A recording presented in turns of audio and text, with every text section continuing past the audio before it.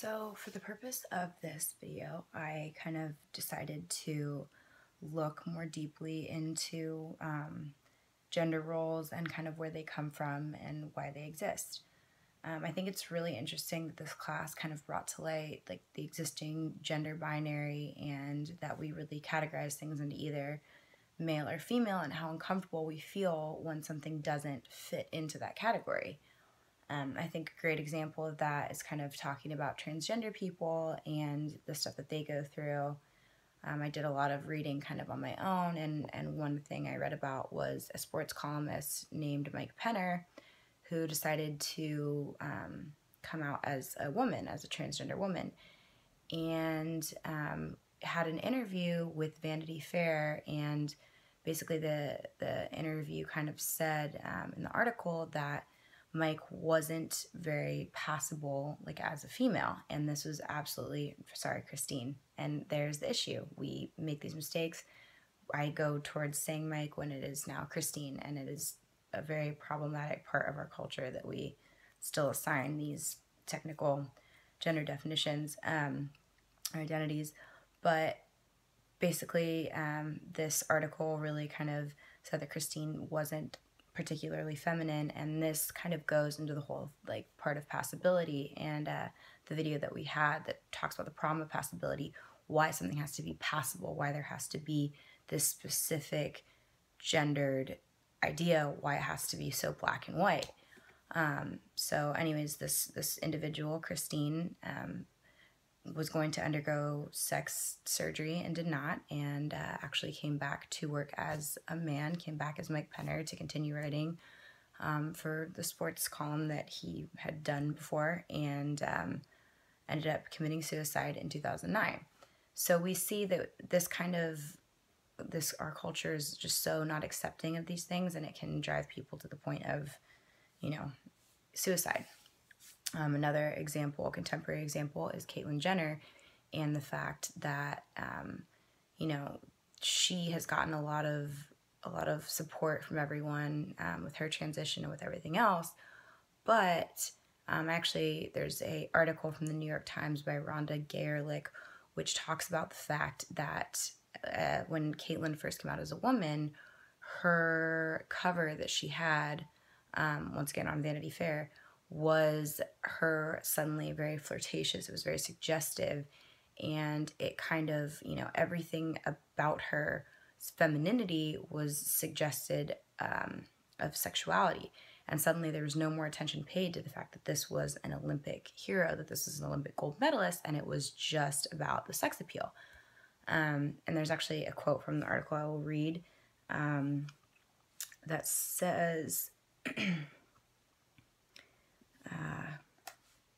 basically, the entire way that Caitlyn Jenner's transition is perceived, it is much more than a private matter. It is a commercial spectacle on an enormous scale, revealing some disturbing truths about what we value and admire in women. So again, that is a quote from Rhonda Gaerlich in the New York Times. And it is true, like suddenly all of, Jenner's achievements and accomplishments don't really seem to matter, and it's just, portraying, her as a very sexual being and kind of thrown across the couch. And I'm sure everyone has seen the cover. She's wearing like a very pretty dress and like in a very, it's almost like a little Playboy bunny thing and kind of in a very cute little pose. So suddenly that becomes the value. And I just thought it was interesting to think about where does this sort of idea start.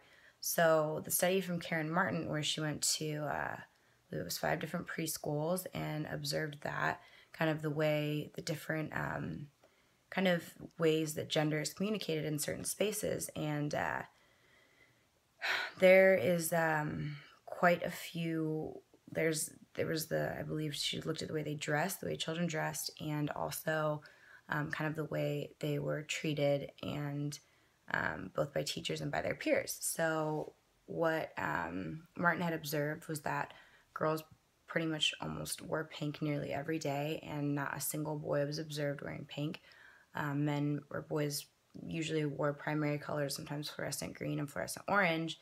But that, again, goes back to like these very, very simple, tiny things that we as a society, as a culture, don't think about, that we make the gendered norms, and it's really not, shouldn't, who says it's normal? Who decides that? Why is pink a girl and why is blue a boy? It doesn't really, there's no particular reason for why that makes that normal.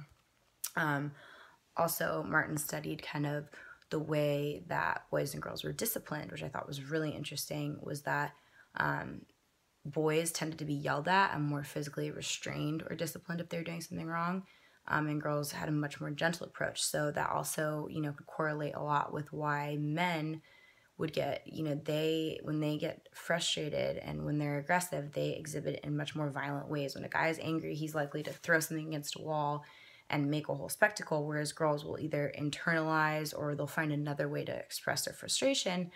And this probably goes back to just a very young age and being disciplined by teachers, and men were more physically restrained and had a lot more physicality aspects. Also, it was noted in Martin's research that girls tend to take up less space, less physical space. They cross their arms, they cross their legs, and they just kind of, we kind of shrink down. And men tend to be much more dominant. They cross their arms, they spread their legs, and they're much more about taking up space. And kind of the way that Martin's research, it was really, really interesting, and it kind of went on to show that these gendered spaces don't just, they don't just work at school. It's hospitals, workplaces, churches. Almost every space that we go into kind of has a specific category for the way that men or that women should be or should act.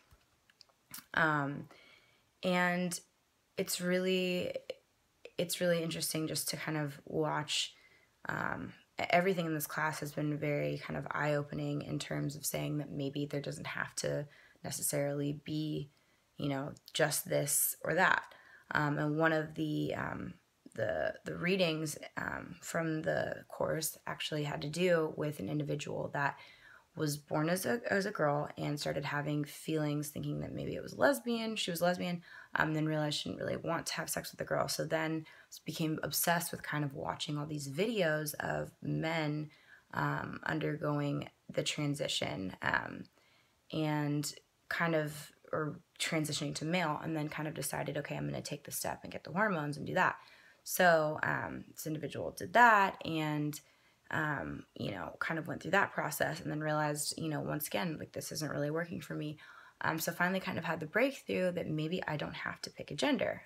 Maybe I can just be agender, like, just shouldn't really matter. And it was kind of interesting to see that could be an option, that you don't have to be male or female. You can just choose whichever one, whatever feels right.